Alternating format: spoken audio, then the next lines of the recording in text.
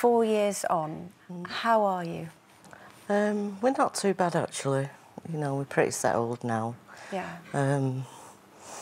We've learnt to live, how to, you know, get through the grief. It's heartbreaking every single day. Yeah. You know, the grief doesn't go away, but you do learn to, you know, wake up with it, put your mask on and, you know, get through that every day. And this year has been more difficult than most because of what happened in Manchester as well. Now, to anyone at home, you might think, how on earth is a terror attack in Manchester linked to this? But it happened on the same day. Yes. It was the anniversary of Lee's death. How did that impact you? It hit me hard. We'd been out celebrating Lee's anniversary. We'd been out for a family meal, hadn't we, and we was having a few drinks, and Courtney had come downstairs and told me about the bombing, and it hit me so hard, you know, and we actually stayed up crying all night. It was horrible, you know, and seeing mums pleading for the safety of the daughters, it put me right back of when, you know, Lee was killed, not knowing if it was Lee or not, you know, and it was, my heart went out to him.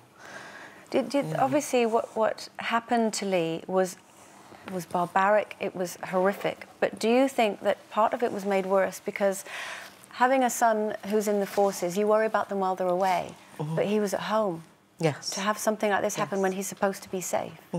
Isn't the other thing that it was such a public event, so it's not like you can walk away from the imagery because it's obviously we're talking about it today, but it's your son's death was a very public event, and a lot of people felt moved by what happened, and it, you know, and wanted to connect with you. It was actually, I witnessed Lee's murder on the TV.